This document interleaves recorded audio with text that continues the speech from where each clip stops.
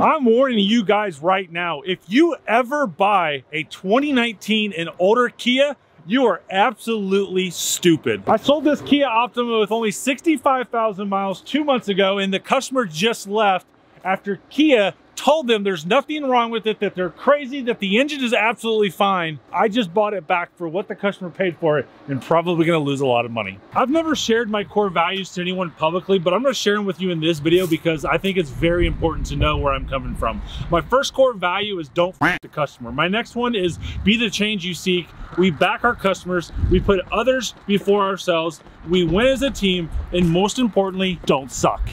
And since we're mentioning our core values, the last one I love, don't suck. And that's where Tom's Keys comes in. They sponsored this video because they can save you up to 70% on key replacement over the dealership. That means you don't have to spend time in the dealership, you save a ton of money, and they even send you your key and controller to program the key right with everything. So if you need a key for your car or your friend's car or whatever the case may be, check out the link in the description, and thanks Tom's Keys for sponsoring this video.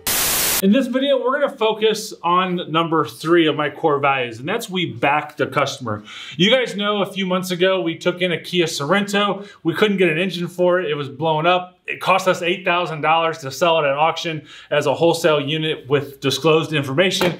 And I said I was never going to buy a Kia again. When I worked for Chevrolet, I was primarily a new car customer. I've always been a new car buyer. That's why I bought my 2022 ZR2 Silverado new rather than buying a used one. That's just me personally. I like buying new things. I've bought used cars in the past. My Camaro that I bought was used. Our Tesla we bought was used. I'm not scared to buy used things if the value is right. But I typically like the latest and greatest stuff, so I have always bought new. When I sold Chevrolet, I kind of smidgely was just a minor bit jealous with Kia because I always think they had good looking cars and they had some advanced technology that Chevrolet doesn't. Well, now that I'm a used car dealer and I see all these engine problems, you gotta be a moron to buy a Kia, including myself. So prior to having that 2016 Kia Sorento that I mentioned about, we bought a 2013 Kia Optima with super low mileage, 65,000, which was about 40,000 under the average market. And we had it for a little bit of time and it was a great vehicle. We sat on that car just a little bit too much. And then one day, all of a sudden, just out of the blue, nobody called us, nobody did anything. They just pull in, here comes a really super nice Kia Optima, I think it was an Optima hybrid. Mom and the son gets out, son's looking for a car. He saw the Kia Optima on our website. He lives right down the street from us and said he wanted to buy it. They drove the car, they liked the car, they bought the car. They even wrote on our wall that we made it easy. That's my goal. Buying a car doesn't have to suck. And we want to make sure that we take care of our customers, but unfortunately, Kia is putting that to the test in our very first year of business. All right, so we are coming out to the Kia. It has sat here for right at about 24 hours. So we're gonna hop in here and start it up, and we're gonna see if there is any blue smoke that comes out of here. Now, as I'm looking at it here, we can see that the exhaust is pretty black. So yeah, look at all that. And these are technicians, supposedly factory trained technicians at Kia, that are basically saying that there's nothing wrong with this video or this vehicle. So look at all that black smoke coming out of there, soot, whatever you want to call that. And so many people like to say, I'm just a car salesman. That's some sort of derogatory terminology. I mean, it doesn't take a rocket scientist to sit here and get anything out here. So we don't have any blue smoke. Oh, there we go. No, I would say that's not blue smoke. It is like 27 degrees today. So I would say that is normal right there. I would say that's nothing crazy. Oh, there's some blue smoke.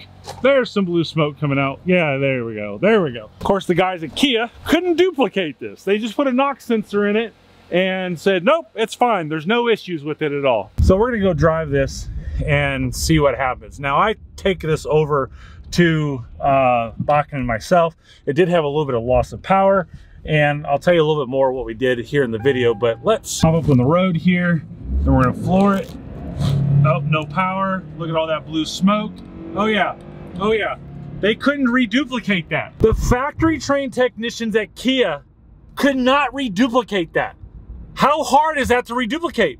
I'm 10 feet out from my dealership. I mean, how? I mean, I'm a little agitated now because this thing is probably going to cost me somewhere in the neighborhood of $14,000. But this is what the factory trained technician at Kia has came up with that says, oh, we can't reduplicate the issue. I don't understand it. I recorded that portion of the video the day after of what I'm going to get ready to tell you here now, and I was going to re-record it because I thought I was maybe showing a little bit too emotion, a little bit maybe too anger, and then I showed it to Rich, my wife, and Grant, and they're like, no, leave it in. That's good stuff. People will get how serious you are about this, the empathy that you want to show your customers, and it's going to show that we do exactly what our third core value is and back our customers. Now, the customer has already taken his car to Kia. I have taken the car to 𝘊𝘥𝘠 Hyundai because Kia and Hyundai are the same.